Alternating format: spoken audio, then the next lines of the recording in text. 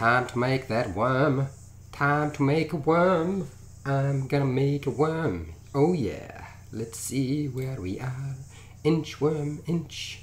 Little worm, inch. Little worm, little worm, little worm, inch. Little worm, inch. Little worm, inch. Little worm, little worm, little worm, inch. Inch by inch. Little worm, inch. Inch by inch. My little worm, inch. Inch by inch. Little worm, inch. Gotta do a worm. Where's my worm? Gonna find a worm. Somewhere around here should be a video on how to make a cheap D&D miniature purple worm mouth. There it is. Okay, alright, I'm pretty much sure I got the sound coming through. I'm going to pull out my earplugs and I'm going to have a quick rundown of what's happening today, because this is not what I made. This is the miniature you can buy or could buy years ago. And that's not really what the project is for today. And I'll explain to you why in a second, but we are going to get started. And I'm just going to make sure I plug in my glue gun, because last time I ran out of glue sticks doing the last project. Oh, here we go. Plug this in. Alright. So, Methandriel, how's it going? Can you tell us a bit about the monster while you work? Oh, you're putting me under strain. Okay, look, give me a second. I wasn't expecting to tell you an awful lot. I've actually used the purple worm a few times, but how much do I know about the purple worm? Now, honestly, I don't actually know an awful lot. I've used the monster plenty of times. I just don't really... I haven't read the descriptor and memorized all the little bits and pieces about it, but I will try to give you sort of a basic rundown as I go. Since you've asked, might as well do it, right? So I'm going to just see if I can just prop my book over here. I don't know if you can see what's going on here. That's going to be very difficult. I might have to just plonk it in a different location that is still going to be accessible and not get in the way, because I don't really want things getting in the way. That would be just annoying. Just bear with me while I shuffle things around. I had actually organised a whole lot of other things. My biggest issue, I guess, is this: my table is just not big enough to accept miniature making gear and books, which is why I haven't really done that. Okay, alright, I think I've got it sorted out. If I haven't, then you'll have to bear with me. Let's get started, because I've been blabbering for about 3 minutes now. Hi, welcome to How to D&D. My name is Fred Wheeler, and today we're not talking about Dungeons and Dragons, no. We're going to make a cheap D&D miniature, the purple worm mouth. Now, just because I've got the purple worm miniature here in the video doesn't mean we're making this. What I require from you is to let me know if that's the sort of thing you really want me to make in a video, because this would take a long time. Quite a few videos before I could actually get it done. So if you were showing up and expecting me to show you how to make this worm, that's actually not what we're making. So I'm making it clear right now, I'm not making this thing. What we're going to do is we're going to create the mouth of the worm, and that is it, and that is going to be our miniature. Now, the reason for doing that is anybody can do it. It's really easy. It shouldn't take a long time to do. I can see the room is already starting to empty as people hear this. We are going to just create the mouth of the worm rising out of the ground, ready to consume our miniatures, or should I say our player characters. That is the plan for today, and it should be super simple. So I'm going to get rid of this thing, because that isn't actually part of the gist. I wanted to make sure you guys were aware we weren't making that. If you want me to make something like that, then I need to know there's enough people who would be interested in actually making a full-blown purple worm. What we're doing is the purple worm mouth and using that as a miniature. And I will explain and show you a picture of what I have planned for today. But in terms of our materials here, we have a hot glue gun, which is over out of the way so I can't burn myself. This is what I've got. I'm just letting that heat up and keeping it away from me so I can't hurt myself. I've got some more glue sticks. I've got a Stanley retractable knife. This is the classic. It's got a good heavy blade on it, just in case I get stuck. I've got a lighter, smaller cutting tool. I've got a base here. Now this base is more equivalent to huge size rather than gargantuan. Now why have I not got a gargantuan base, Fred, really? Because the purple worm is a gargantuan monstrosity. Well, the simple fact is we're only dealing with the mouth. We're not dealing with the whole worm. If I was dealing with the whole worm, I would need a larger base, and I haven't actually had a chance to actually cut anything out large enough to deal with that. So we're going to be using this as our base for our miniature. I'm building onto this. So as I said, this is slightly larger than huge size, only fractionally. Then I've got tin foil. We're going to use quite a lot of tin foil today. I've got some toothpicks, which I'm going to use for teeth.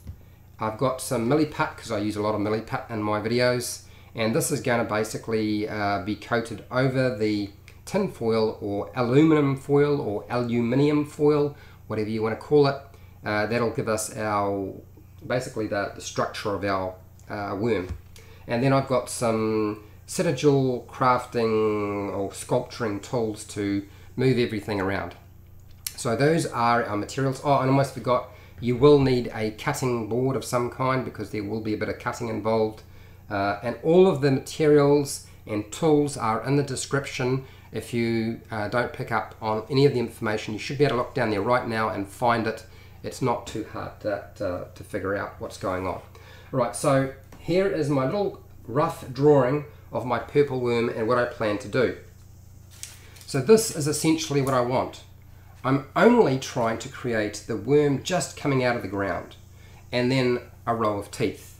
So as I said, shouldn't take as long as making a full-blown purple worm, and it should be fairly easy for you to make if you really want a purple worm in your game.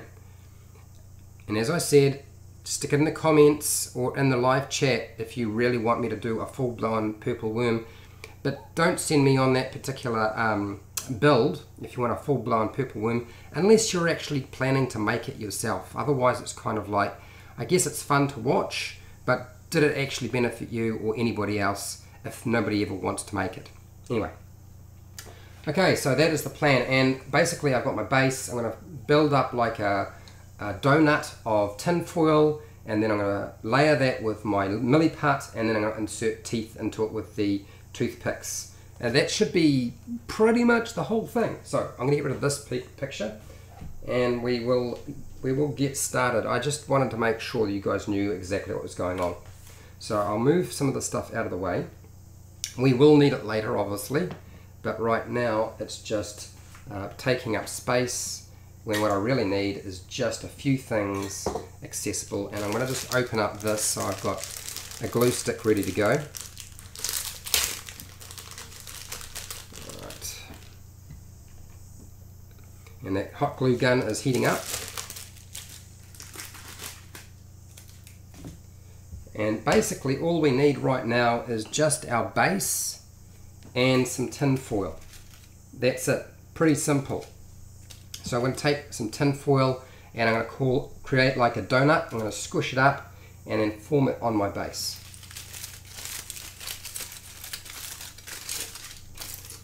Now if I'm not talking about the purple worm and all its intricacies while I'm doing the tin foil or the aluminum foil or aluminium foil, it's because you won't be able to hear anything because of all the crinkling noises. Okay, we'll get back to that.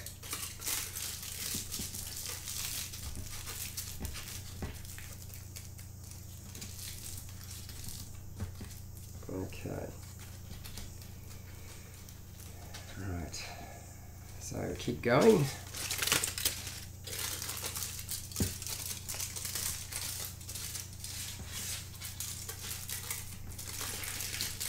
Hopefully you got the idea of what I'm trying to do.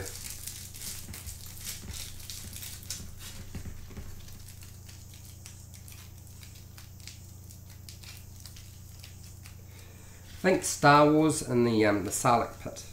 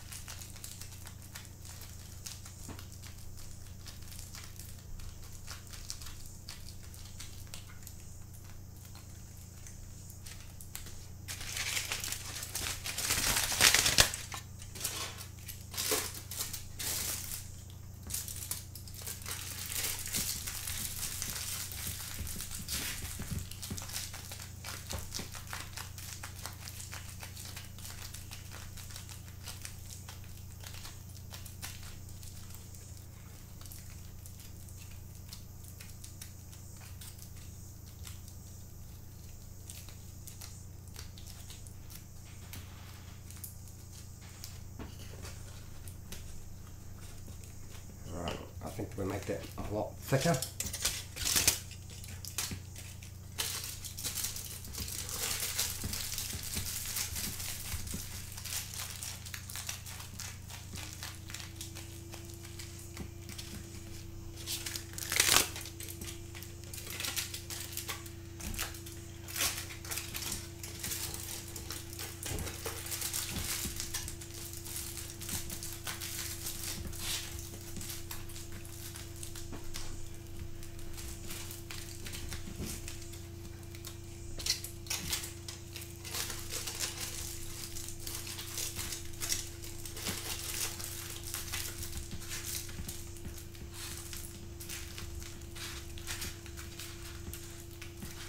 What's that? Demi-muddy?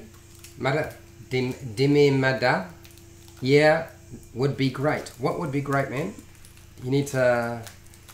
Are you talking about making a full-blown purple worm, or are you talking about something else?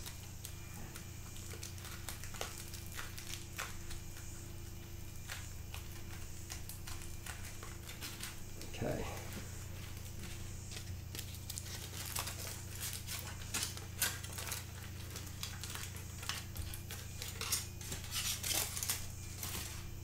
Now, I feel like this is a good point to actually start creating it and then wrapping more around. And don't get put off by the simple structure, because it should look more worm-like when I'm finished.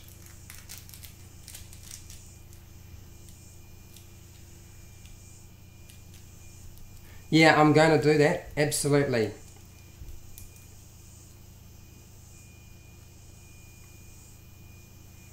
Dimuda.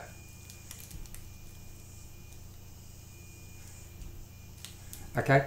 Yeah, no, well, it's just the tin foil will probably drown out the sound, but yeah, look, we can. I can cover some details on the purple worm if you like. I just want to make sure I get the tin foil crinkling noises out of the way first. Once I move on to something like the puttying, it's a lot less noisy.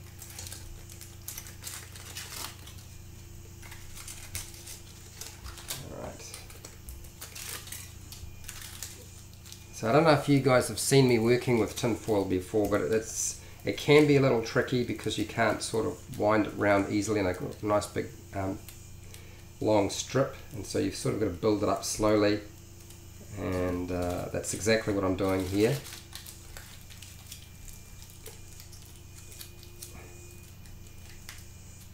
You might even be able to hear somebody trying to do some vacuuming in the house. I could close the windows, but I would probably wind up passing out. It's very, very, very hot today, and cicadas are going bananas. Absolutely going bananas. I think I've used the purple worm in my game about, depending on the games that I've used, at least 6 or 7 times. It's quite a lot.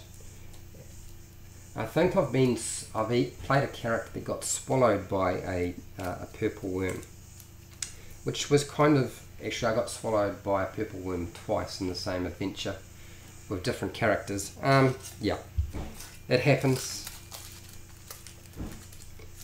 Wrong place, wrong time, down the gullet, dinner for the worm. Anyway, okay, so as you can see, it's just a tin foil donut, which alone is actually probably really uninteresting. Okay, with a row of teeth it would be really uninteresting, but we want it to actually sort of be popping out of the ground. So we're going to actually lay something on here to give the whole thing a bit of texture, and just like it as if the ground is breaking apart. Alright. Grab this. Now, me being swallowed by a purple worm twice in the same adventure is not rough. It was a product of my own stupidity.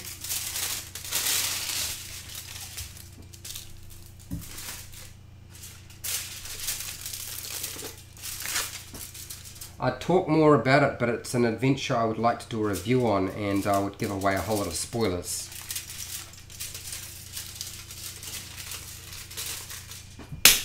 Oh, sorry about that, guys. Just a little mosquito tried to get me.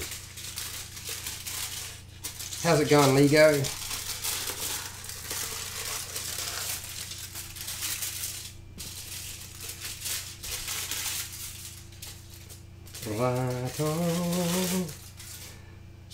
I do this quite a bit. Tin foil's a lot easier to work with if you tear it up into smaller pieces.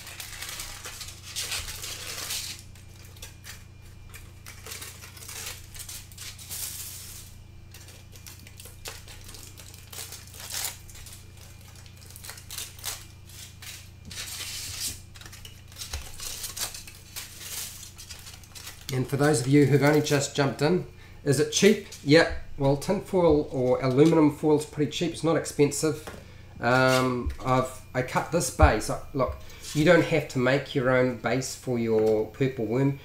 I just cut this out, and you could literally just find some thick material and a coping saw or some sort of cutting device and just cut it out and make your own base. You could even use the base off a container, like the plastic lid off a container. That's the right size to put your worm on.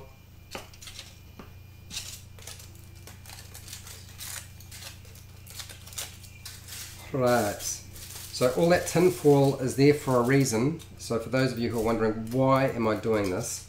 It's because what I want to do is I want to crumple up bits and pieces and build up some texture on here to make it look as if it's bursting out of the ground. And that was my intention anyway.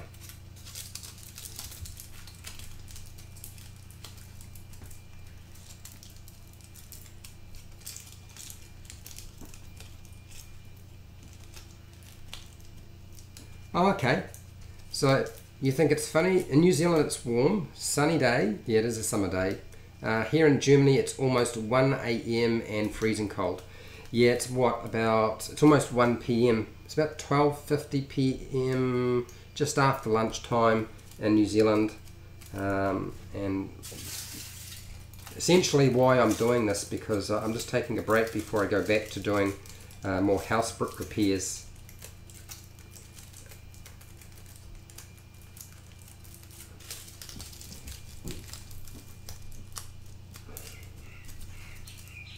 Okay, alright, I will talk about the purple worm soon enough. I want to get some bits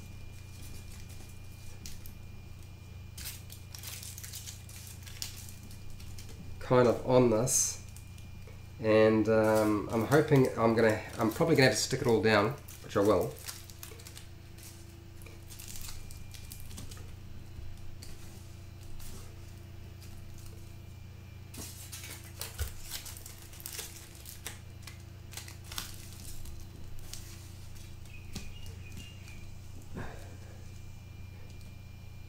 I have been looking at new projects. For those of you who are wondering when I'm planning to paint some of the projects that I've completed, like the Beholder and the Spirit Naga, it's just I've got to wait till the weather's not quite so humid. The humid weather here makes it very difficult for paint to dry, and therefore I've been avoiding doing that sort of thing just because of that issue. Okay. All right.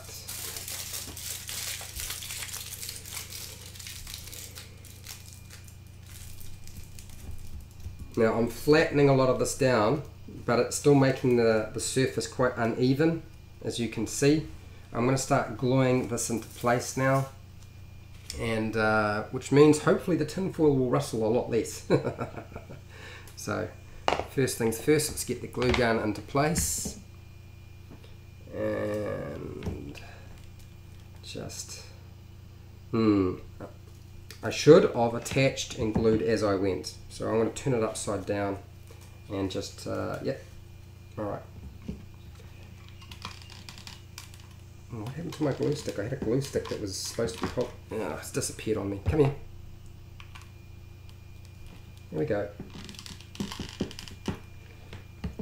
I don't need to do too much. I think that will be more than sufficient. And then press it to place. I think maybe to push it down with. I might grab some tools just so I don't wind up burning myself when I don't need to. And I got that one, and I got this one. Alright, it's easily accessible. There, and then alright, so that's the first layer, and then the next layer is this one, so we're going to go outside, outside, outside. Oh, come on, just feed through. Okay, right, and attach. Oops. Oh, burning myself, burning. Ouch. Okay.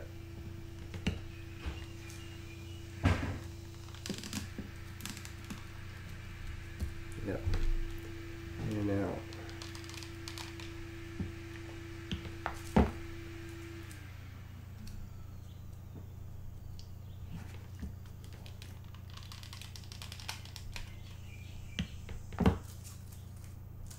Now I've kind of lost my arrangement. Doesn't really matter. You can go just stick it anywhere. It's just to make sure the base is not really tidy and neat. Okay, there we go. If the base is really tidy and neat, then it's not going to be quite as interesting. And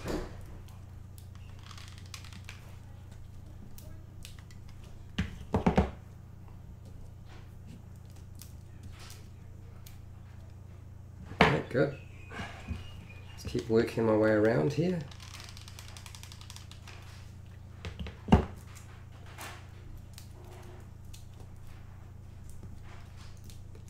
Great thing about tinfoil is you can sort of push it around and reshape it if you need to.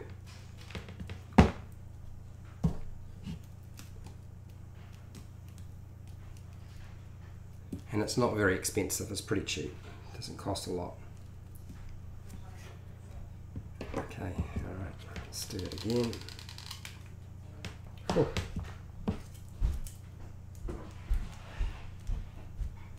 Okay. And a fraction more.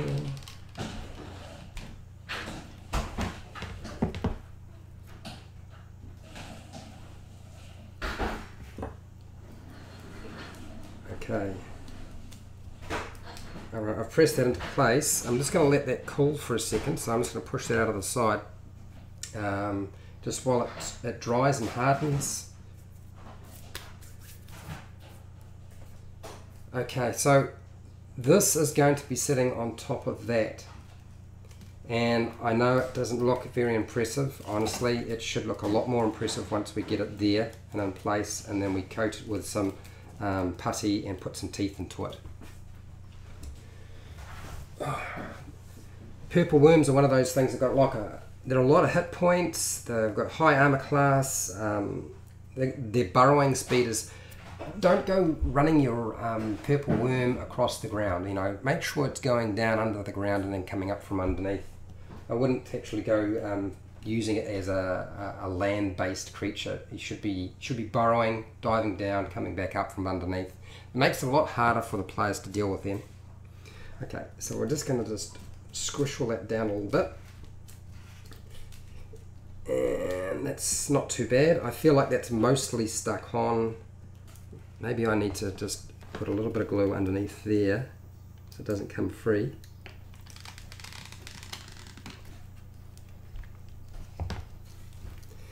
And then press it down. Let's put something heavy on it. Just hold it there. Here we go. That was easy. Piece of cake.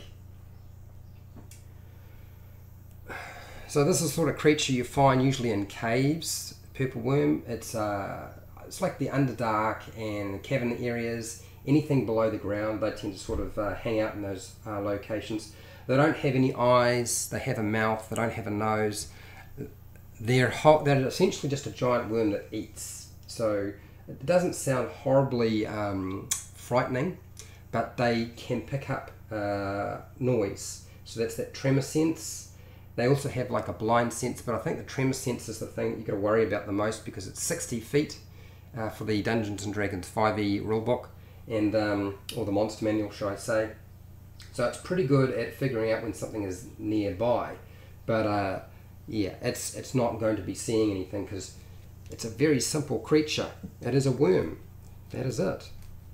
Alright, like, let's stick this structure that I created on here and then start building everything up. I'm going to have to use quite a lot of milliput or putty today. Usually I haven't used as much as I'm going to have to use today, but that's just part of the deal with this particular project. I did actually go and buy some spare putty just in case I ran out for this project. Okay. Now you can make the mouth of your worm a lot smaller than I have made mine, and you can make the base a lot bigger if you wanted to as well.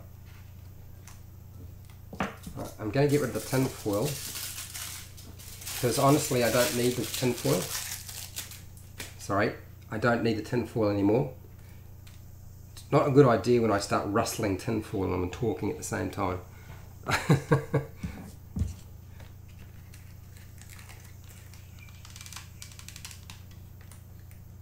Alright, so let's use the tool because that almost burnt myself.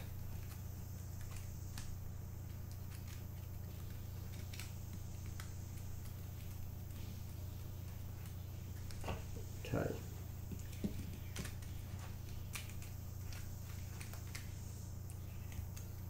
And that is mostly held in place.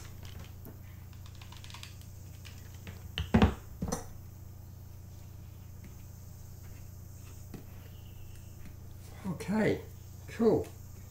Alright, is that going to move? No, I think that'll be fine. Maybe if I just attach it there, that won't peel up.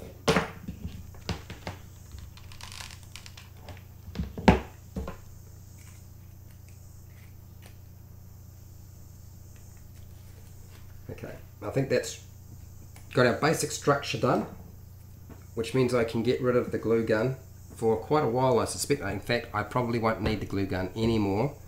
The chances are that anything that requires gluing with a glue gun will just cause me trouble now. Just going to grab a drink of water, and I'm just going to shuffle things around a bit, make myself a little bit more comfortable. I've got a lot of puttying ahead of me.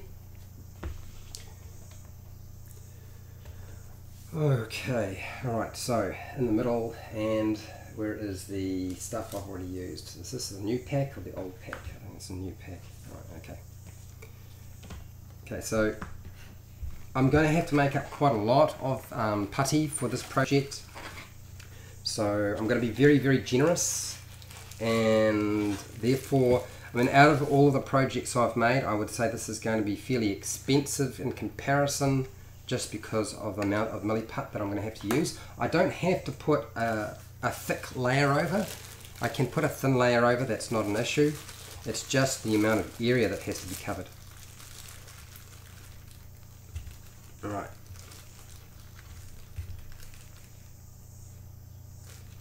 I think that's not even going to be remotely enough. Let's go with...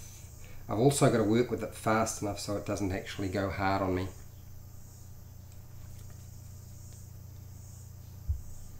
Okay, there we go.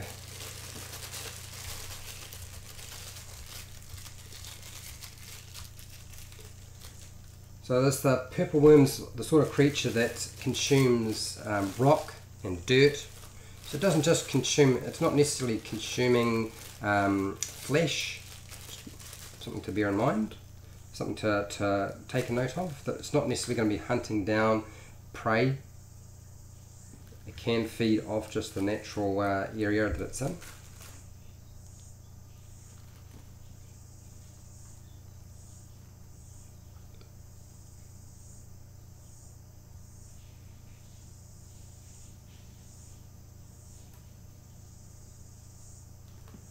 A little bit more.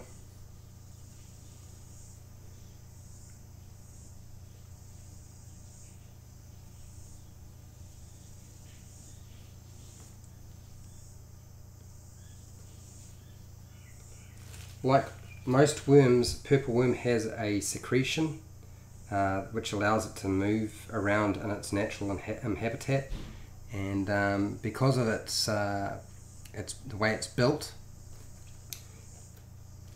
it actually its whole motion and the way that it's built allows it to feed itself or push itself through the earth. Think the movie Tremors. Think a little bit like that.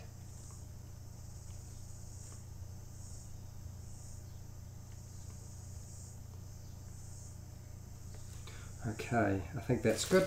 I'll get rid of that for now. I'm probably going to have to mix up some more at some point, but that should be enough for a little while.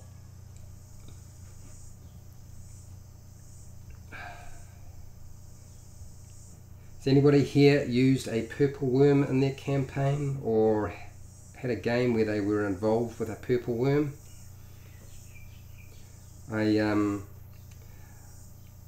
When people ask me what's my favourite monster, I guess the purple worm would be one of my favourites. It's the one that I enjoy utilising with players, particularly once they get to a level where they're high enough to be able to manage it. Purple worm's like a challenge rating 15, so it's actually fairly hard to actually deal with.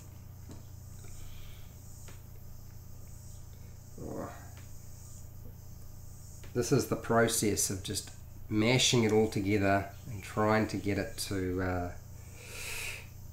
blend in. Almost takes a bit of time. I feel like I should have made a lot more up than I have, but we'll see how we go.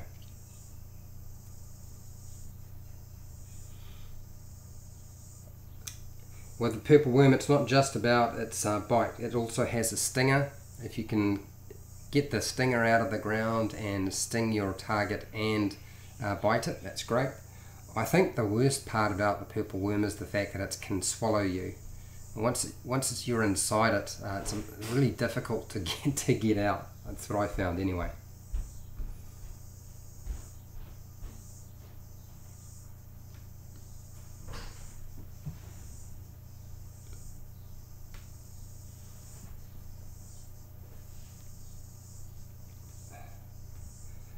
I ran a campaign years ago where I used a giant worm.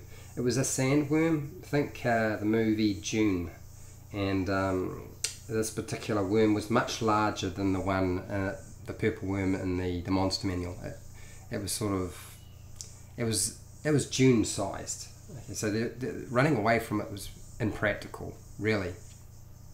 And so that was the crux of that particular adventure.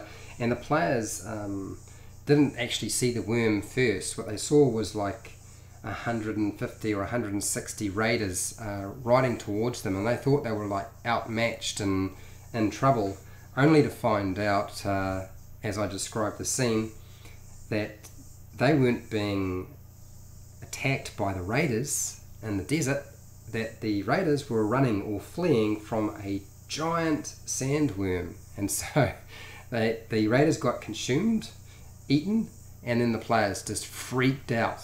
And particularly when I said the worm scoops them all up. And they're like, ah, no, what are we going to do? So yes, I turned that into a chase scene using a skill challenge using the Dungeons and Dragons 4E rules. You know, they utilise the skill challenge quite a lot. One of the best skill challenges I've ever run.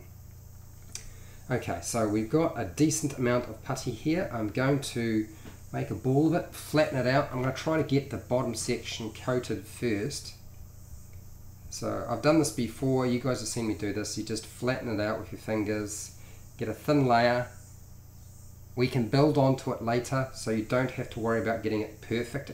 It's just about coating and covering this this tin foil. If we don't coat and cover the tin foil, then nothing's going to work properly. So press it in, and if you don't want to have it just like flat in here, and you want some more depth to it, you can do that. I'm going to leave it flat because now it allows me to take a miniature and stick it inside the worm. You know, a little bit like the gelatinous cube that I did yesterday. So I can actually utilize that. It's big enough to fit in at least one medium-sized creature, and if I was really pushing it, I might be able to squeeze 2. But that's why I've left it flat, just for that purpose. And then do this again, and then flatten out. Actually, I'm going to go with a bigger blob. So if I go with a bigger area, I can cover a lot more faster. Alright, so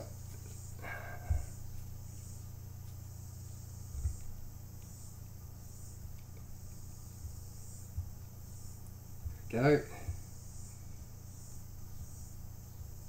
So you can see how much putty I made up and how fast it's going to get utilized simply because the area that I'm covering is so much to cover. So I'm going to work my way from the bottom around there, fold it over,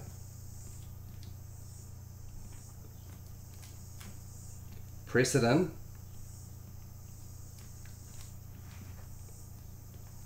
remember, try to get rid of as many of those air pockets and bubbles that might be created when you're using this.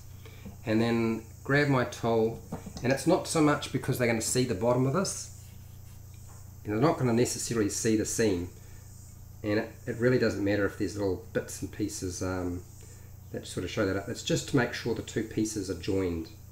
So I'm just going to press that in.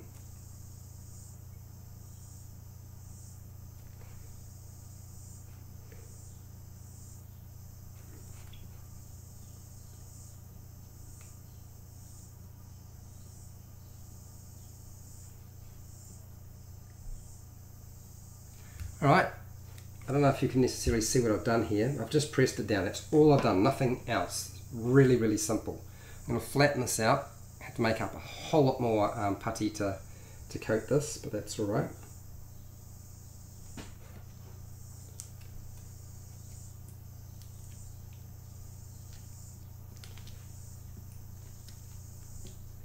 Now, if there's little gaps like this, it doesn't matter because we're going to cover all of this eventually. Just get the putty on.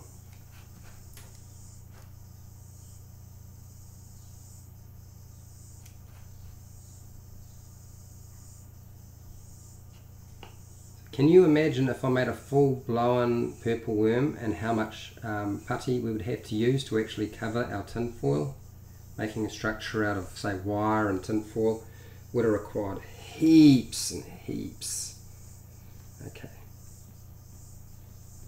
Right, I'm just using my fingers just to get rid of the marks that I created with the tool when I was joining it, just around the top, not so much in the, down the bottom there, but just around the top. Right, let's grab some more. So this time I definitely have to make up a lot more. So that got me that far. So if I go with a piece that big, I think this is going to take about 1/3 of my milliput from one box. I think that's what I'm looking at.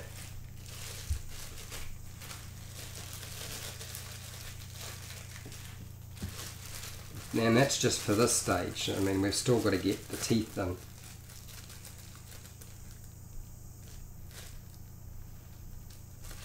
And I know what you're thinking, why aren't we sticking the teeth in now? We don't necessarily need to stick the teeth in now. My general feeling is that we've got two options. We can force the toothpicks into the putty, or I can just glue them in place. I think a combination of the two is probably the smartest way to deal with it. But, let's grab some more of this and just build it out a little bit more.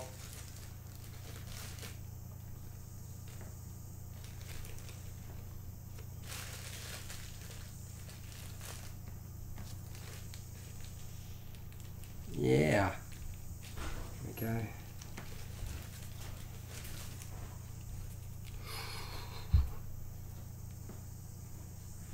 About the same. No.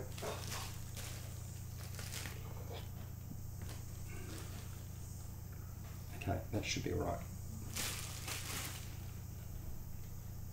You can see how much I'm having to make up.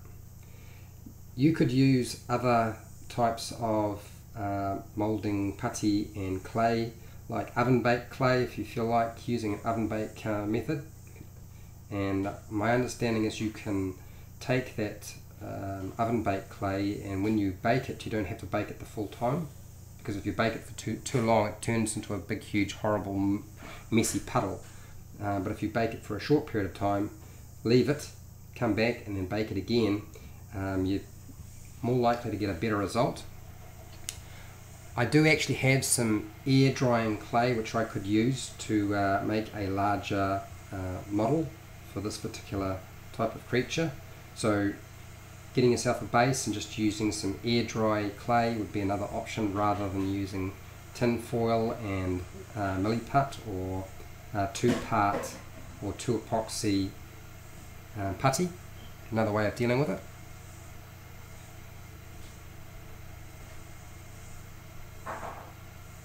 There we go. There's so much, it's going to take me a little bit longer to mash it all together, that's all.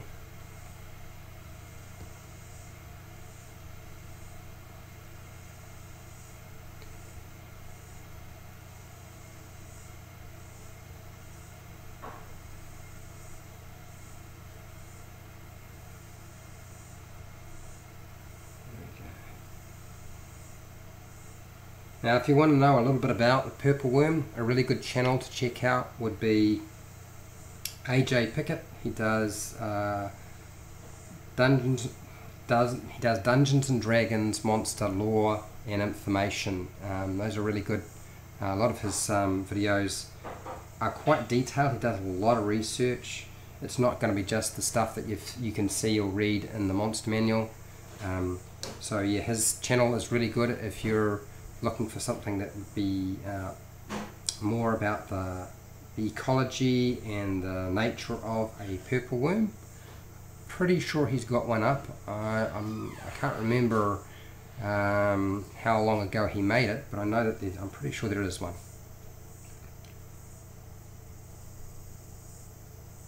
And I think there's also a video that was done in parts where AJ made a purple worm. I think also DM Scotty or DM Craft YouTube channel, they've got a video on making a full-blown purple worm. The only difference is that this is done in stages, so he's shot just certain parts of it, time-lapsed some of it, skipped here, skipped there, showing you the basic process. But it's a big project. It would take quite a lot of time and probably quite a lot of resources too to get it done. Most of his stuff though is usually made with reasonably cheap materials, but I think that particular project would be harder.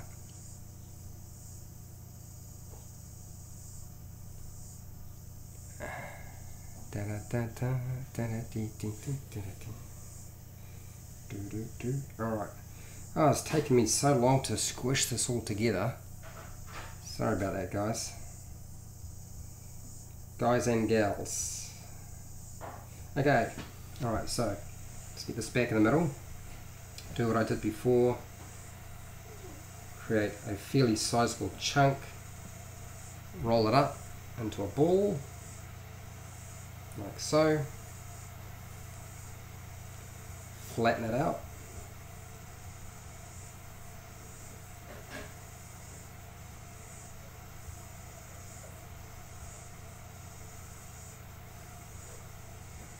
As thin as I can go without making it too thin. I don't really want to wind up having to repatch this if I can help it.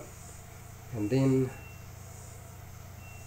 taking it down into the structure, and then pressing it in and then folding it over.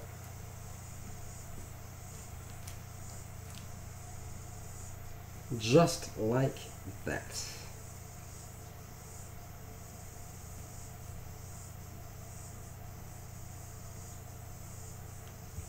And then get my little tool and then just tidy up inside and just join it a little bit.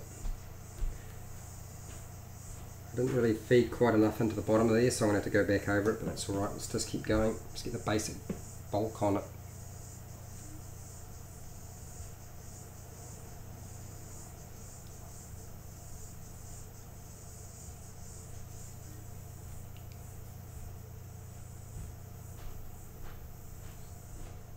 I was working on assembling a purple worm yesterday from Gale Force 9, and that video's up.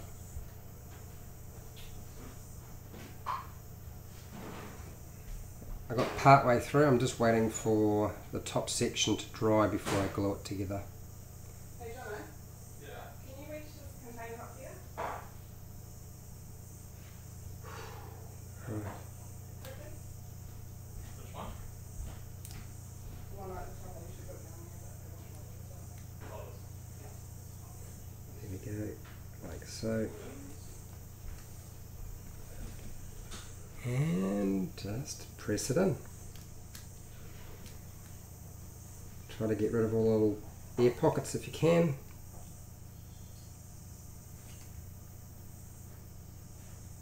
For those of you who are wondering why I don't play music in these sorts of videos, it's because usually it'll be copyright music, and if I get non-copyright music, it won't be music that you want to listen to anyway. So I always highly recommend, if you're watching these types of videos, that you be doing something else, or bring your own music that you would prefer to listen to while you're watching, because it's just it's more sensible.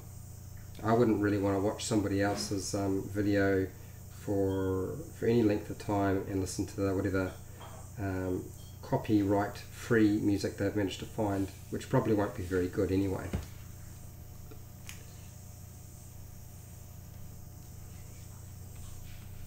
Alright.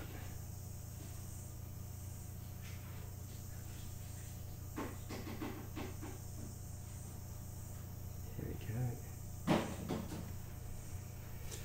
And the same thing, just make sure I clean up that join with my finger.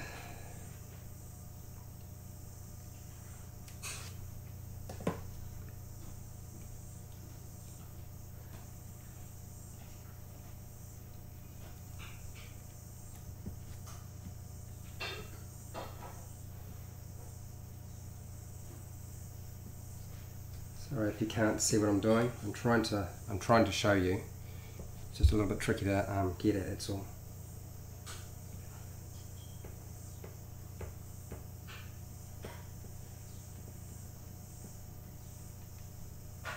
Right. Cool. Alright, so there's a few gaps on the inside, plenty of gaps on the outside.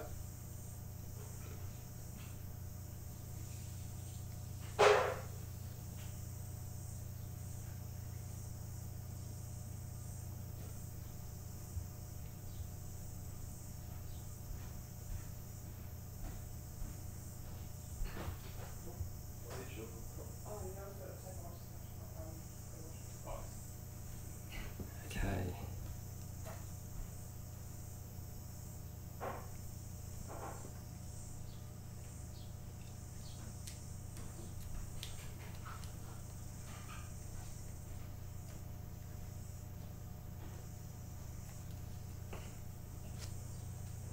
I know it doesn't look like it's going to be a very convincing purple worm mouth, but just give it time.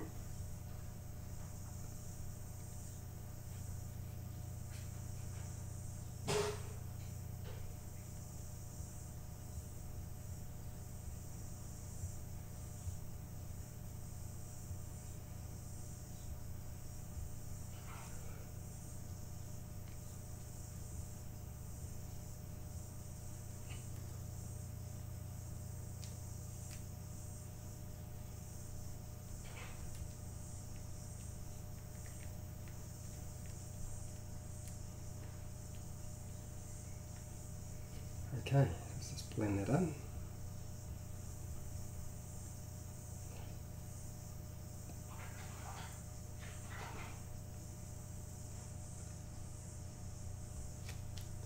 You can see I made sure I cut my fingernails this time.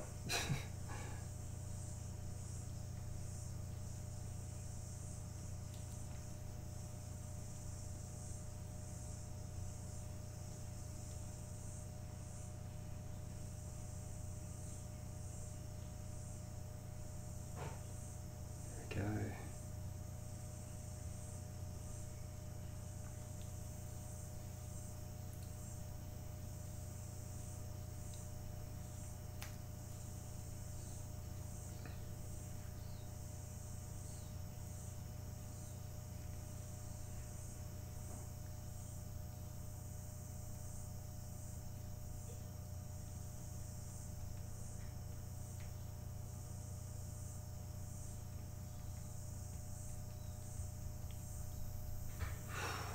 very, very warm here.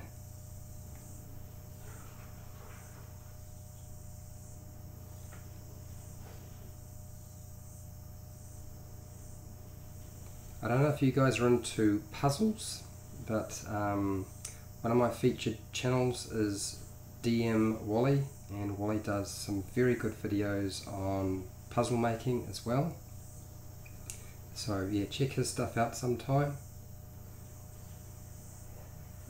Really nice stuff, well thought out, and he provides you quite often with more than one option for solving the puzzle itself, which I think is a great idea.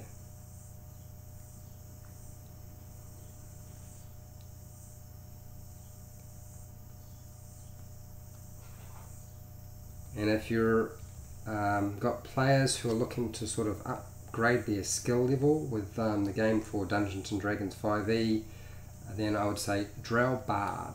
He does a lot of videos on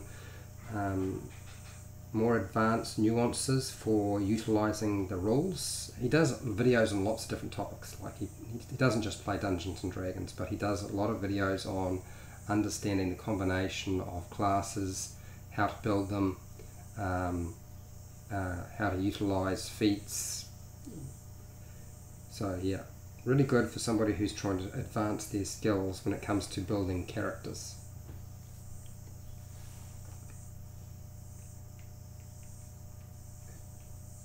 Okay, so we've got a good chunk of it done. I just grab this, do this again. I'm going to flatten it out, not quite so much this time.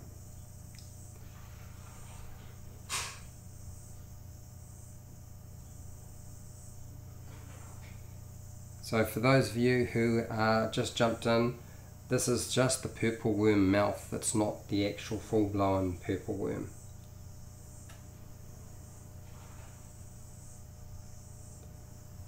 And it's designed in such a way as you can put the miniature inside the worm's mouth.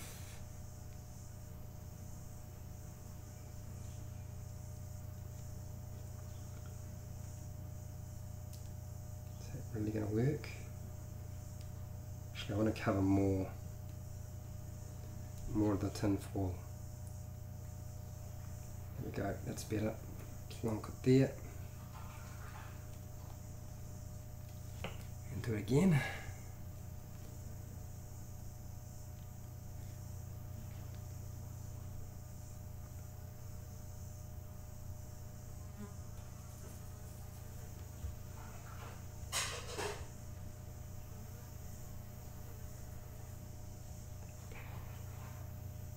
So if you're wondering if we'll get this all done in one video, I suspect that we probably won't. I think it'll wind up being at least 2 parts to complete the whole thing.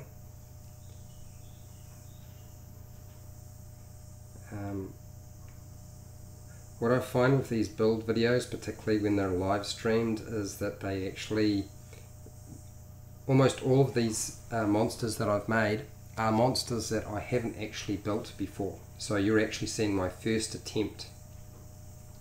And so I have no idea how long it's going to take, and because you're making a miniature, like making your own miniatures is a time-consuming process. So the only reason you would do it is if you want a special miniature and you can't buy it, or you have time to do that sort of thing, or you just can't buy them in your country, or there's a miniature that you want but you can't get it because they haven't made it. I know that there is supposed to be a new Icons of the Realm Classics monster set that's come out, and I think it might have a purple worm in it, and that would probably be the only purple worm that I know of that's recently been printed. There's also, I have seen one for what is it, Pathfinder, but that was a few years back. There's one for Reaper Bones as well. I don't know if how available that is. I did see it online, but I don't know how available it is. My issue with that Icons of the Realm Classics is it's got the Demogorgon in it, and I looked at the Demogorgon and I was thinking, yeah, I don't know. they're older style monster creations, so they're supposed to be sort of more old style, but I felt like the classic monsters they had put in there weren't really, there were too many humanoids. I really would have preferred to have seen more monstrous creatures rather than, you know, orcs or old style orc. Do I really need an old style orc? Does anybody really need an old style orc?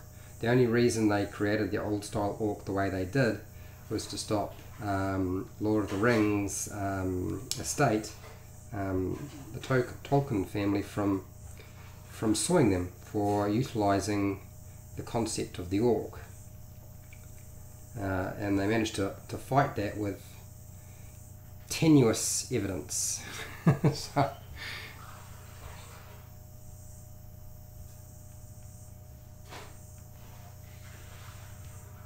okay, alright, so we're definitely getting there. I'm going to have to mix up some more.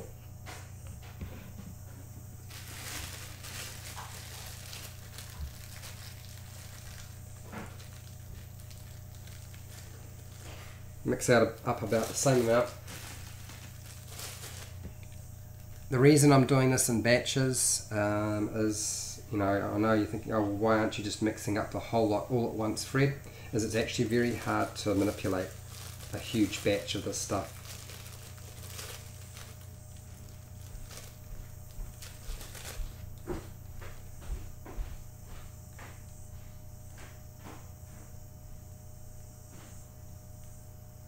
There we go. Alright, let's just roll that just a little bit just to see the size comparison, and this one.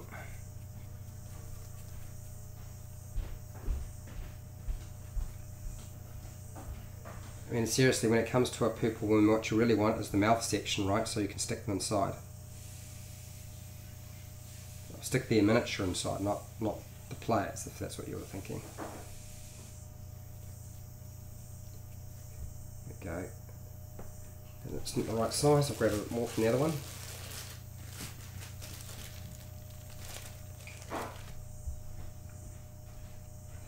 It's not super important that the amount that you get is exactly the same, but you need to be reasonably close, otherwise it's going to change the way it hardens. It'll take longer. The stuff already takes quite a long time to set as it is, and it would be terrible if you didn't mix up enough and it never set. That would be a real drag.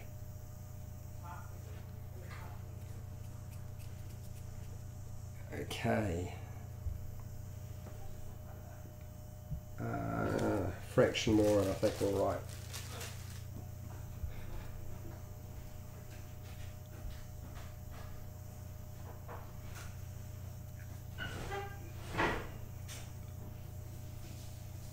So now that I've got my glue sticks, I'm considering the next project after this one being something like a black pudding.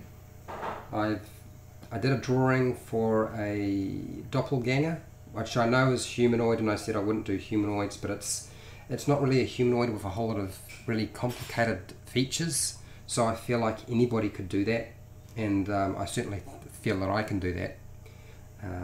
So we'll probably have a go at doing that at some point. It's just going to make sure getting the scale right, that'll be the important factor, which means getting the armature correct. And I've done videos on how to create armatures, and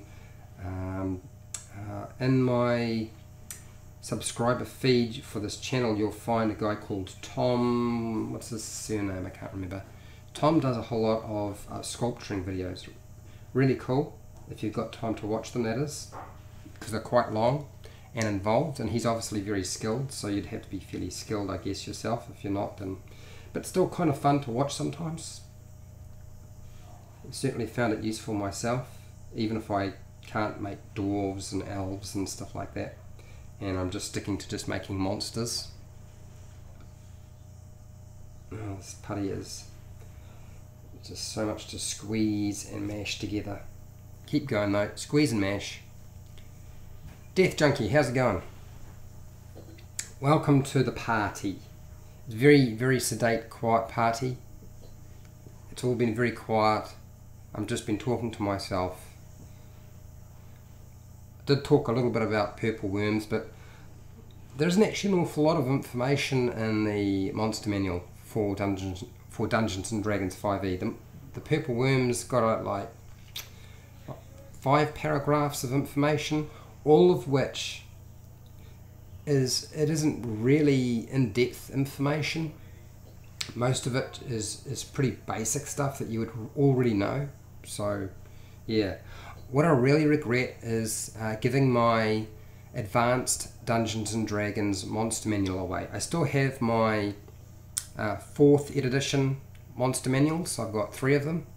I've obviously got the 5th edition monster manual that has the purple worm in it. I have the Tome of Beasts, which is a really awesome book, and I really want to return to doing videos on that at some point, but hey, it'll eventually come around. It's just getting time to do them, that's all.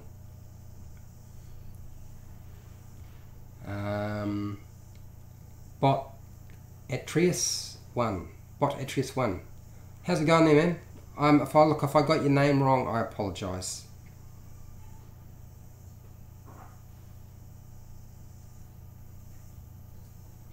We are just mashing, well, I'm just mashing putty together, mixing it so I can apply it to the structure.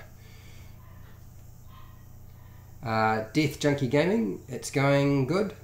I'm desperately trying to get into D&D. Never played and don't even know where to begin. Okay, alright, well, let's talk about that, because I did a video on it, and I would suggest hunting down where to find D&D players. There's a whole bunch of videos out there now on YouTube for doing that, but some of the best places for getting involved are...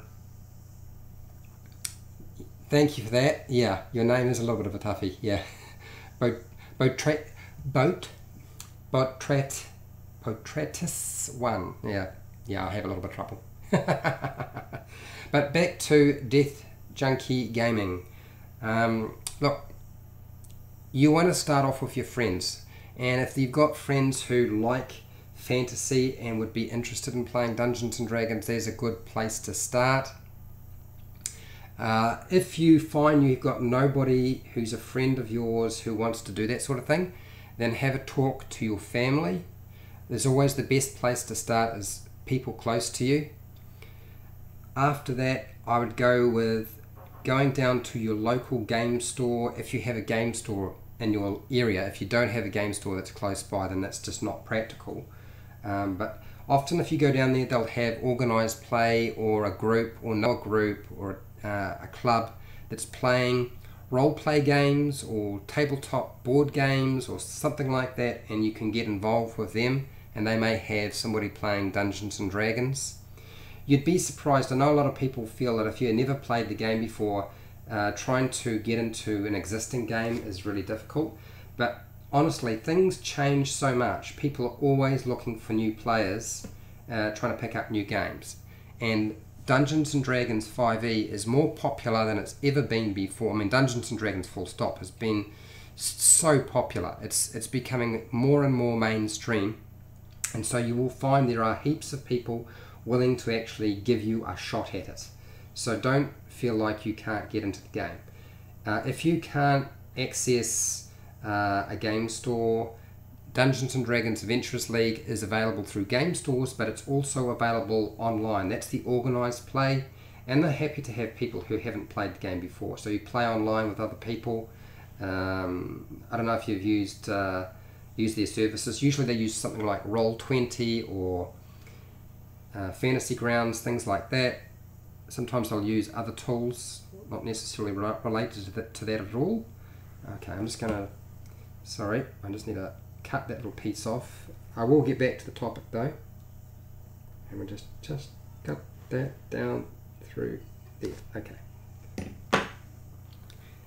so playing online's another option. There's lots of online forum places that can point you in the right direction to getting involved in a game. All of those.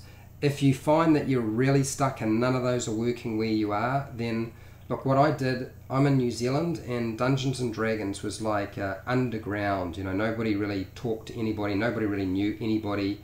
And it took me ages to actually find everybody, because they were all hiding in their basements or hiding in their lounges and not really telling anybody that what they did, because you know the view of Dungeons and Dragons is it's for nerds, which I don't agree with, and also too that it's a childish thing and that you shouldn't be doing it.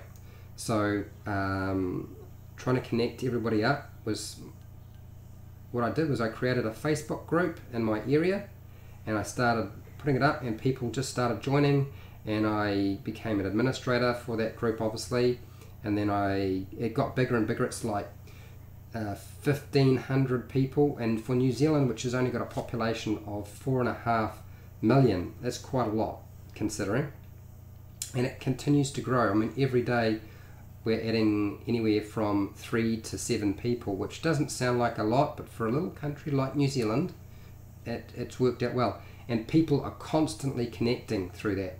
And you could do the same thing if you find yourself in a situation where you just can't get people in your area and you want to play face to face, or you're having trouble picking up a game.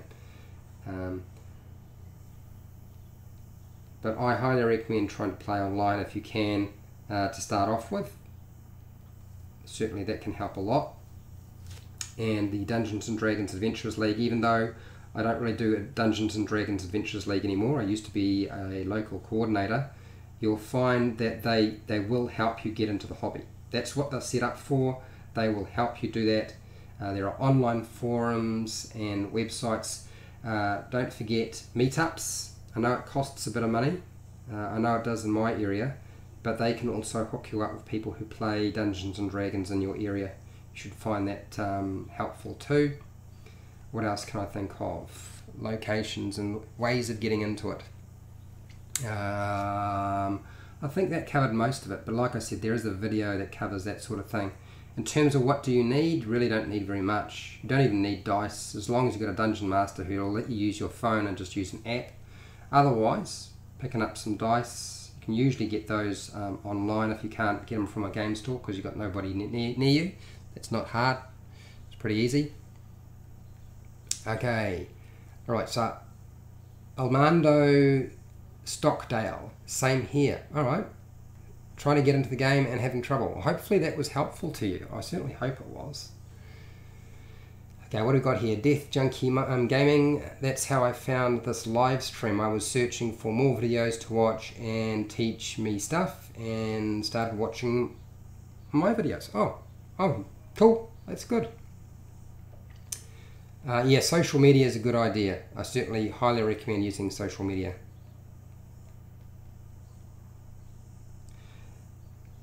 Yeah, meetups is probably pretty good for the United States. I mean, I used meetups originally when I was in New Zealand. It just got a little bit harder over time because they changed their policy in terms of cost and how you pay. What's that? Ogle Orc. This channel gets the bar, sets the bar high. I love the material, production value, and the use of the starter set. Warm regards from Los Angeles, USA. Hey, thank you. I will probably be using the starter set a lot more. You know, what I was so surprised, I did a live stream which I felt was a little bit hoary. And it's funny how people say that my production value is good, because I feel like it isn't. But that video on the Lost Mine of Phandelver, it's gone up to being my most watched video currently. It's the one video that people seem to watch the most. It doesn't make the most money, but it's the one that people sit at and they'll watch for a long time. And I think that's because that Lost Mine of Phandelver and the Dungeons and Dragons starter box set is the best way to get started into the game if you've not played before.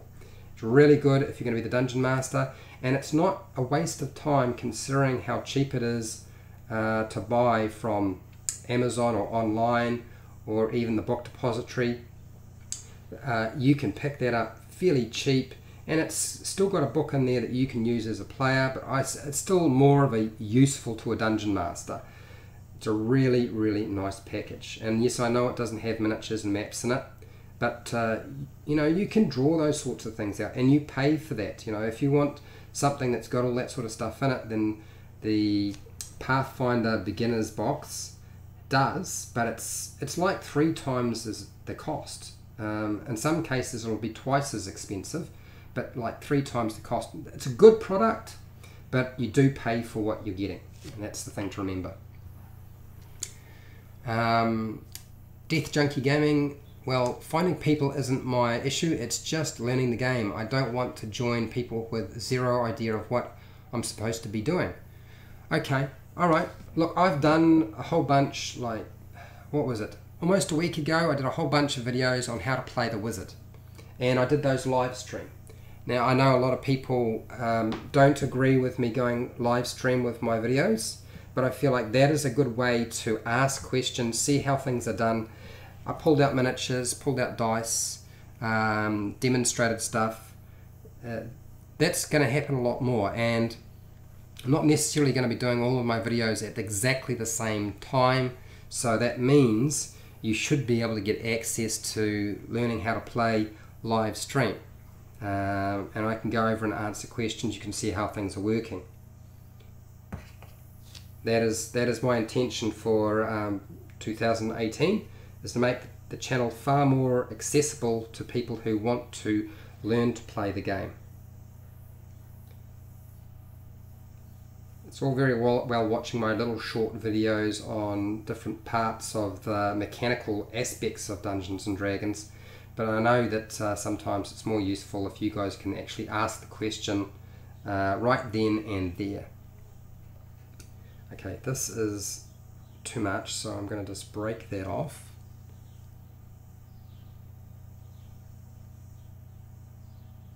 And yeah, once you've watched my videos, where's another good place to go? I would say explaining Dungeons and Dragons 5e badly. I know that sounds like a bad name, okay, but Andrew's channel is actually pretty good. It's very small.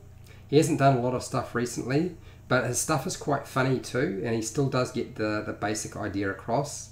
Don't Stop Thinking is probably, right now, as soon as he showed up, he's cornered the market in explaining how to play Dungeons and Dragons. The only thing I would say is he presents a lot of information very quickly, and if you can't get used to his accent, which can be, I mean, look, everybody's got an accent, you know, it doesn't matter who it is. You know, I've got an accent. If you're American, you've got an accent. It's just a different type of accent, right? But he's got some pretty good videos as well. Who else does learning to play?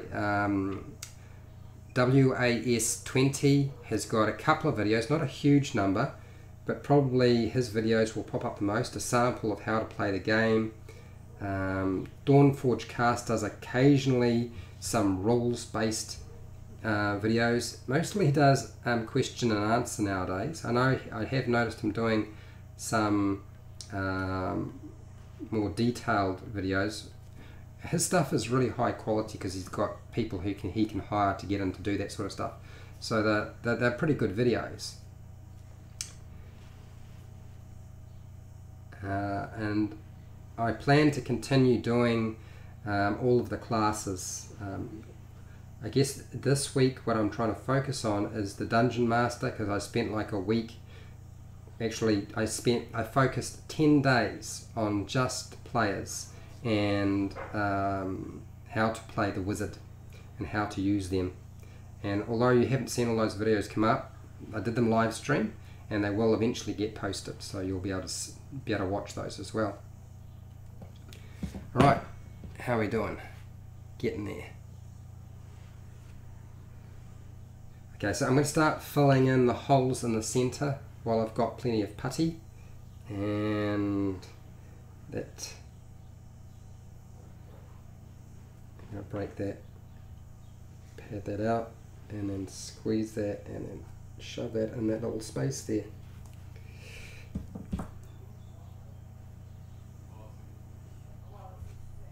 There we go, that's going in. Squeeze it in, press it down. Try not to create air pockets when you're laying your putty over your tin foil. I've said it before, but it's still going to be important because it creates a weak spot.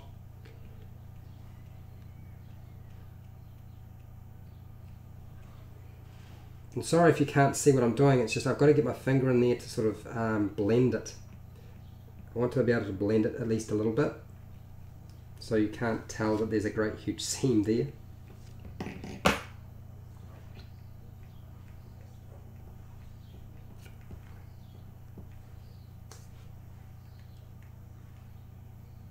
Okay, and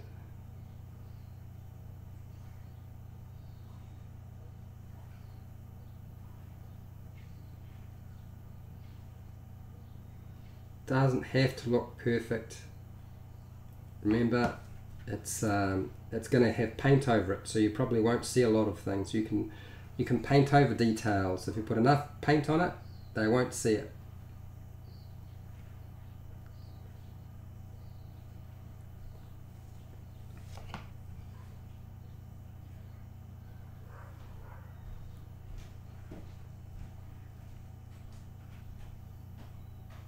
Okay.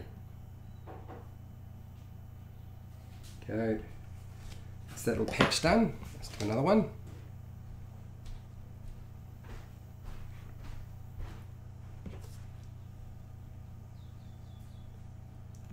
And let's press that in.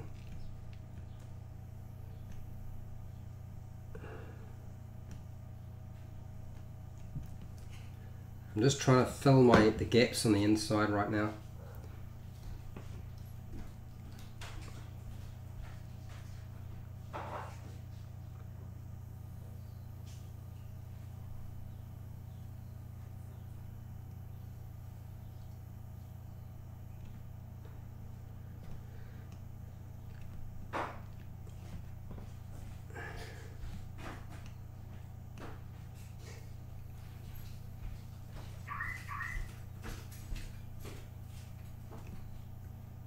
No, that didn't work. I missed it completely. All right.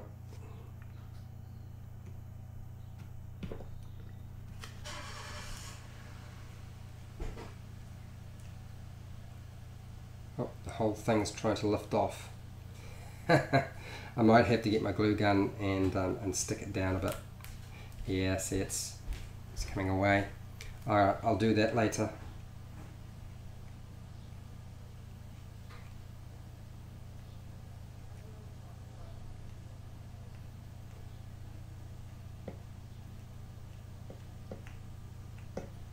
Okay, well that's the inside mostly patted down. I just got to blend it. And I think I'm going to have to use my tool because my finger's just not getting in there. I don't know if you can necessarily see everything that I'm doing. If you let me know in the chat if I need to turn the work around so you can see better, then I'll do that. It's not a problem.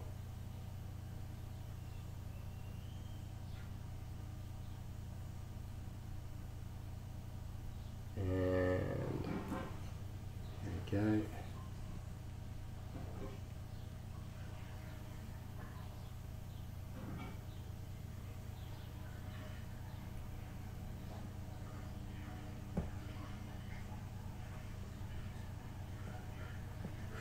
Man, warm. It's so hot.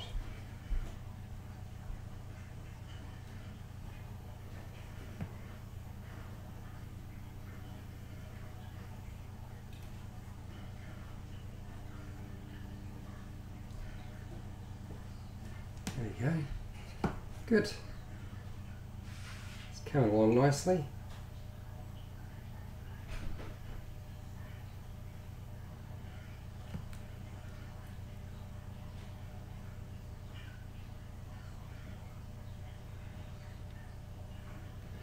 The great thing about this is because it's such a large creature, you don't have to worry about it being quite as precise. You can have imperfections that'll actually help convince people that it is not been manufactured and that you actually made it.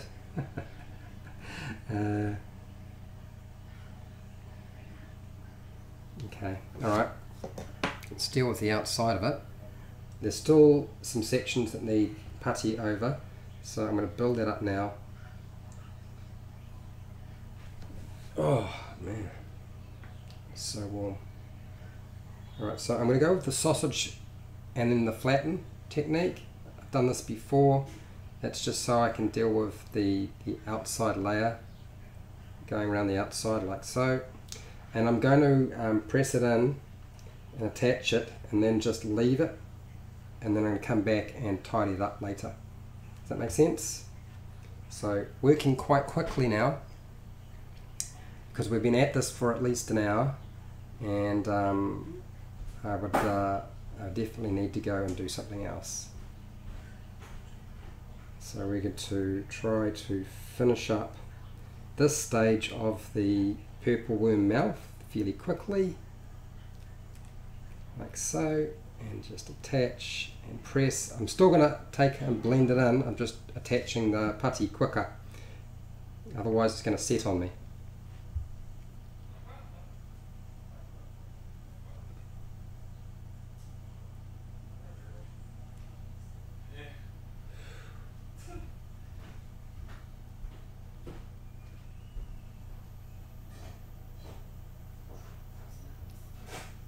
By the way, what character class are you wanting to learn how to play? Because I did the wizard. I was tempted to do the fighter, but somebody had requested that I do the warlock next. I don't have any particular bent towards what I should do next, but you know, it's good to know what sort of classes people would prefer to see me cover first, because there's so many classes. I mean, if it takes me 10 videos to do everything, then each class 10 videos, that's, I think it's like 8 classes, right? So that comes to a grand total of like 80 videos. That's a lot of videos. That's 80 days worth. Alright, so what have we got here? Oggy Ogre coming back after 30 years. Now the kids want to play. First read through of the rules in the starter set read like an ancient, long forgotten text. Yeah, it did a little bit. Then you found my channel. Oh, cool. You know, I think getting your kids involved in Dungeons and Dragons is a really good way of connecting with them. You know, they love to play games as it is in fantasy, and can you imagine how much extra time they will spend away from the computer and the Xbox if you can get them to the table with a few miniatures or without miniatures and just using their imagination and rolling some dice. So yeah, I think it's a great thing to get the kids involved in, so it's awesome. If I can help make that happen, helping you out, yep, cool.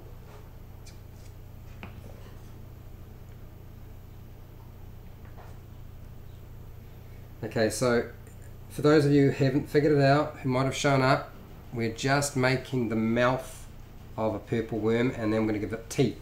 Probably not in this video because there won't be time, and the putty needs to sort of set a bit. And I also need to finish up fairly shortly, but we will be coming back to this.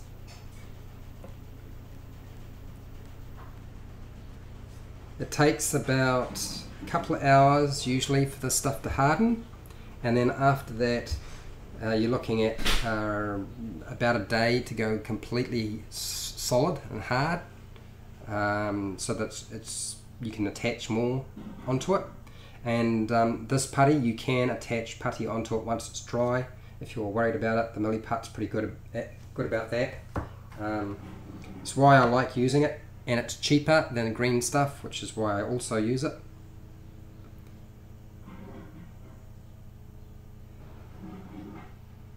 And layer there. Now, if you're worried about the tin foil showing and I haven't covered over the tin foil on the outside edge, it doesn't matter, because I can glue bits of rock or stones on the outside to make it look like it's busting through. Those are all options, depending on how much work you want to put into it, really.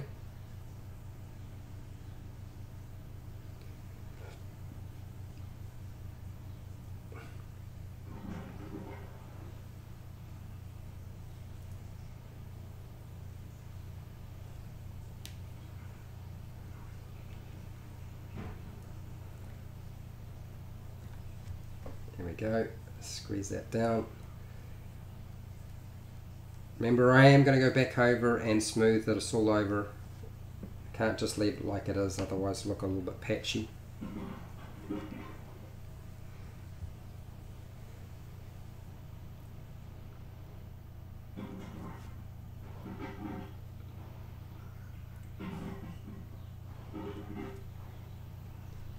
There we go.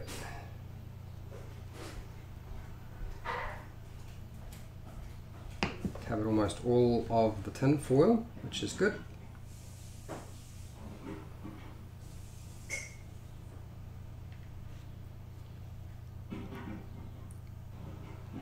And flatten it back out again. Squish it into place. Squish, squish, squish, squish, squish, squish, squish.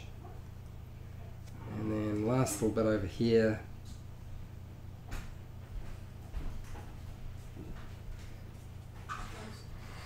So that is about 1/3 of a packet of milliput that I've used so far. And I paid about $8.50 in New Zealand for this stuff. Alright, so now I'm going to go through and just blend in the surface, and then I'll go back over with my finger to tidy it up. Okay, so I'm just using my tool.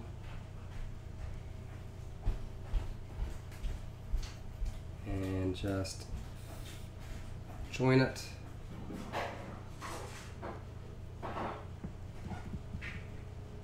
Press my finger in there a little bit.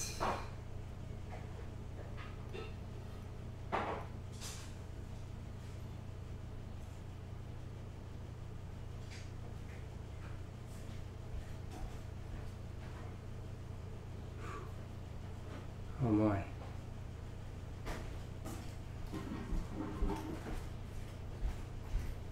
Okay. Take all the tool marks out with your finger. Piece of cake, nothing to it.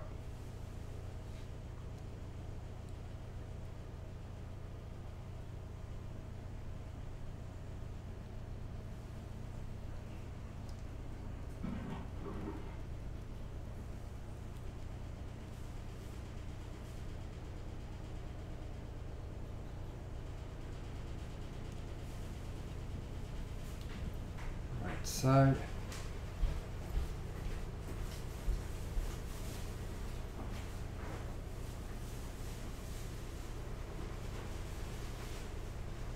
cool, it's working out well.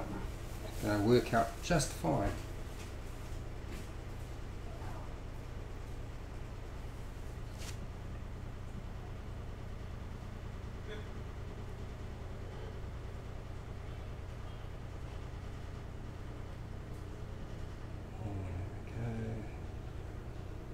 Sorry if I'm getting it kind of quiet. It's I'm just trying to work as fast as I possibly can and get this all blended in.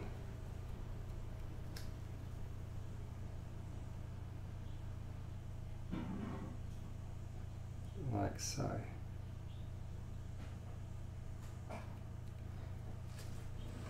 Tool and finger. Tool and finger.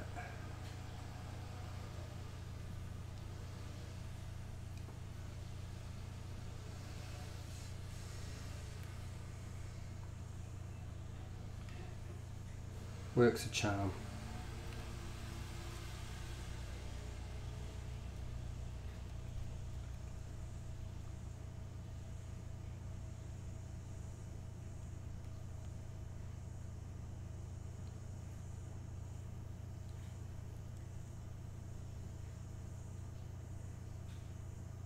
So you guys that have been here for the whole time, this is super simple. Anybody could pull this off. And all we're going to be doing is attaching some teeth to it, which will be some toothpicks, these things, into the mouth to create the maw.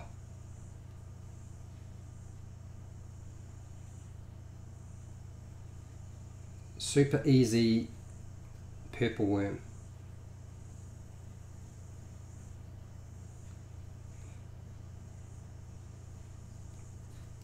And as I said, you wouldn't really have your purple worm protruding out of the ground anyway. It's just going to come up, take its victim, pull it back down, burrow under the ground,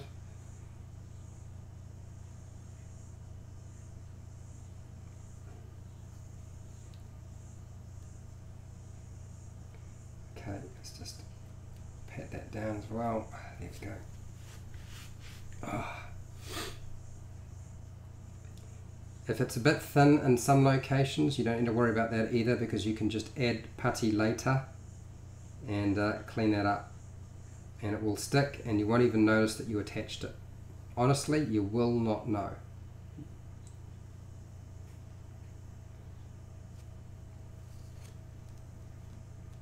Rule of Fantasy 31. How's it going? Miniatures are quite difficult to collect when you're cheap, but does anyone know any good sites that sell miniatures or minis? I used to say that going to the miniature market was a good idea, but truthfully I don't feel like there's anywhere nowadays that has cheap miniatures. If you're fine to pick up stuff that isn't official Dungeons and Dragons miniatures, or and repurpose something else, you're probably going to have a better time with it. I find if you want official Dungeons and Dragons miniatures, then go with something like the Dungeons and Dragons board games, because there's like 42 miniatures in each box. Just have a look at the one. The problem is the price has gone up. I did a bunch of videos on the topic, and so did Blanco a little bit, and unfortunately the traffic to those particular board games has increased, and so the prices have gone up as well, because the sellers have realized what's going on. It's still the best way to get official Dungeons and Dragons miniatures and pay very little. I know people rave about the Reaper Bones miniatures, but Reaper Bones miniatures are still about $2.50 to $3 for the cheapest miniature. If you're getting a set, it's a bit different. But if you're just buying a single miniature from them, which is often going to be the case, you know, when you don't necessarily want whole big sets, so you're not actually, and they're not painted. Some assembly is required in some cases. You still have to paint them. That's unpainted. Whereas if you get the board games, the miniatures from there, they're going to be a lot cheaper. I know people prefer the Reaper Bones miniatures because they feel like the details are better, but you know, if you're dealing with cost and you really want cheap, that's the best way. Otherwise, if you're alright with going with something that is not a Dungeons and Dragons official miniature, I've got a video on how to make your own tokens, like flat tokens out of Magic the Gathering cards or other things. I think we made some tokens out of just bits of cardboard from an image that we'd found, and I think that was the back of something. I can't remember what it was. It might have been the back of a miniature box, but you could do that with anything. You can make your own pawns, like stand-up cardboard pawns. I've got a video that shows you how to do that as well. In fact, I might have more than one. I can't remember how many I've done, but I should do another one at some point. So there's another way of doing it. Otherwise, if you've got like a $2 shop or a Chinese emporium or an importer that imports cheap stuff from China, often they'll have little plastic toys that you could use for your miniatures. I find that dinosaurs are quite a common thing. It seems to be universal that they always pump out those, so you can grab toy dinosaurs very easily, and they can fill the role of a big dragon or a big monster of whatever type you want. So yeah, really easy way to do it, getting them. And you'll be surprised the sorts of things you can get in those import stores if you've got them in your country, because they sell all sorts of things. They're really cool. Okay, Right, well I feel like this is probably where I need to stop for this stage of it. The plan, when I come back and this is all dry, is I'm going to take these, I'm going to cut them off. So I'm going to cut one off right now so you can kind of have a quick peek as to what is likely to happen. Decide on roughly how big you want your tooth.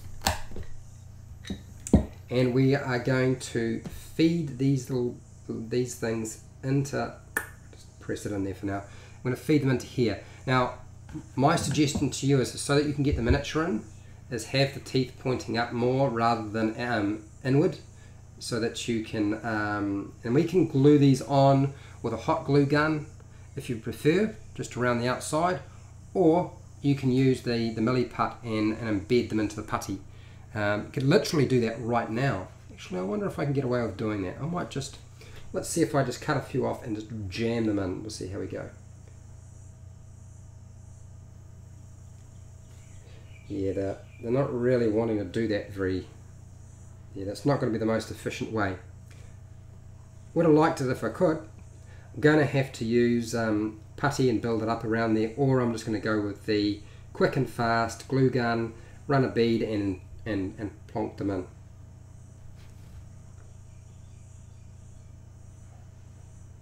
Don't worry about that little bit, that'll all get filled in anyway. You can fill that in with glue or something else, putty. Alright, cool. Alright, so yeah, I'm just going to get this out of the way and I'll do my little final sign out. For those of you who've been watching, hey, thank you. And Rule of Fantasy 31, you are welcome. I'm glad I could help. And yeah, let me know how it goes. Go and check out Blanco, the YouTube channel Blanco, because he does a lot of videos on miniatures. So you're probably going to learn quite a lot from him with regard to where you can go to get cheap stuff. He is in the States. Well, that's my understanding. He is in the States, so a lot of his information will be based on retailers that are in his country rather than in your country. I don't know where you are. Now, if you found this video helpful, then please share and like the video. Share the video with somebody else if they like making monsters, because I do videos on making monsters as it happens. Although this one isn't finished yet, and we will finish it later on. If you're not subscribed to the channel, then press that subscribe button so that you can come back and watch more videos. I do videos pretty much every single day, so you don't necessarily have to worry about clicking the bell button underneath the video. But if you do click the bell button under the video, you'll get occasional notifications that will let you know when I put a video up. If you have any questions, by all means, last chance while we've got the live stream going to ask me a question. Otherwise, after the live stream, just put a question or a comment down below in the comment section. That's what it's for. If you've made a purple worm before, let me know how it went. If you've got any advice, because we're not finished yet, this is just going to have to be part one of dealing with the purple worm mouth. It doesn't look like a lot of work, but it's actually taken quite a lot of time and effort to get this far. We're almost running into 2 hours on this video. It's a long time. If you want to really support my channel, then watching more of my videos is really, really good. I find that helpful. I get a little bit of ad revenue from YouTube or AdSense. If you buy stuff online though, in the description there's usually an affiliate link to Amazon or some other place where you can buy stuff online. You don't have to necessarily click on that link and buy that item. You can click on the link and go and buy something else, as long as you go through my link. I get a small commission, you pay the same price, and yeah, that actually gets me more revenue compared to doing something like Patreon or ad revenue on the channel, which is, you know, how a lot of people tend to make their money. And this pays for equipment, materials, and just sometimes my time. Sometimes if I'm doing this, it's just my time, but often I'm using a lot of the money right now just for covering the cost of materials and equipment. It's allowed me to buy a webcam, the microphone, all of the tools that you see before me. That's all been done through people supporting me, through watching my videos, the ad revenue that I get, and from the Amazon purchases that people made through my affiliate link. And we are going to just grab my little dice, it's around here somewhere, and sign out and say my usual thing. Have a great day. Go and have some food, have a drink, go to sleep if you're up really late. go and do something else, and go and watch another video. Go and watch somebody else's video. Till next time, keep rolling those 20s. Right. Yeah, plus you got to deal with the shipping. It's still not the cheapest way to deal with things, unfortunately. There really isn't the cheap option nowadays.